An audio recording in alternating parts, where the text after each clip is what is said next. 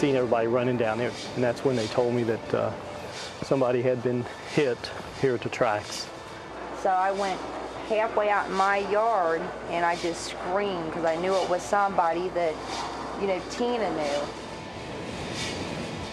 You know, I just ran as fast as I could down to the crossing, and I got down there, and I was like, oh, it's Christy, and you know, the train was there, and I don't know if the window was busted or if the window was rolled down. I just know that I could reach her. You know, I just was stroking her face and, you know, telling her to be still. You know, help's on its way.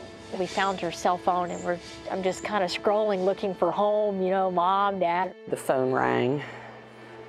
Found out that Christy had been in an automobile train accident over in Kentucky, and she was being air cared to University Hospital. I knew that at that point that things probably weren't very good.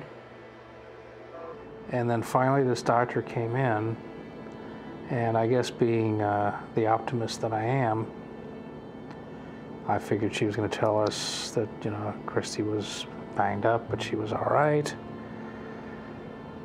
But the doctor walked in, she was a young lady, and she backed up against the wall. And I knew immediately that Christy was gone.